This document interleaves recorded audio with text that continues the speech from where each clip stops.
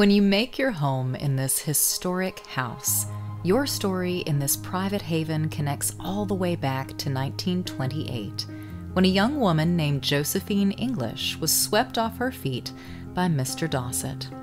This house was founded in a love story, and every detail reflects the attention that Mr. Dossett gave Josephine and the care that he took to make this private estate a personalized home for his bride.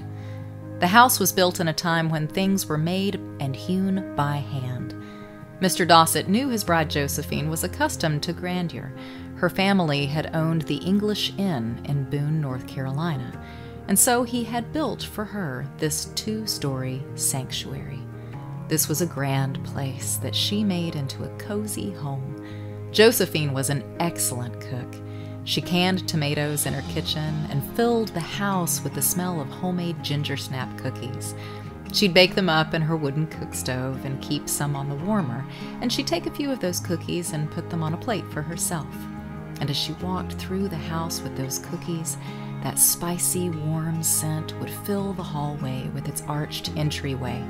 And as she walked across the quarter-sawn white oak boards into the parlor room, that scent would hover over the bordered parquet wooden floors of this room.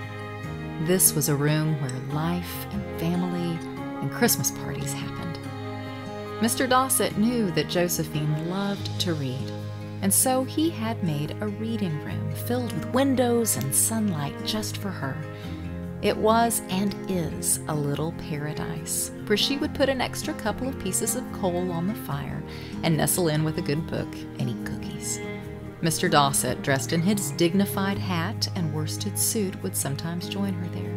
As Josephine aged, the downstairs bedroom was a perfect place to take in the views and nestle in for the night, with an easily accessed bathroom right nearby and large closet space. Successive generations of notable families, including the Dossetts and the Pratts, heard their children's feet run up and down these stairs. Generations of loving care have nurtured modern details into the historic feel of the upstairs bathrooms and closets, retaining character and updating comfort. The upstairs rooms were and are private retreats, filled with more of Josephine's reading nooks, large bedrooms with expansive windows, and walkout balconies. This historic house has always been a haven of private grandeur, steeped in local history and lasting family memories. What history will you make here?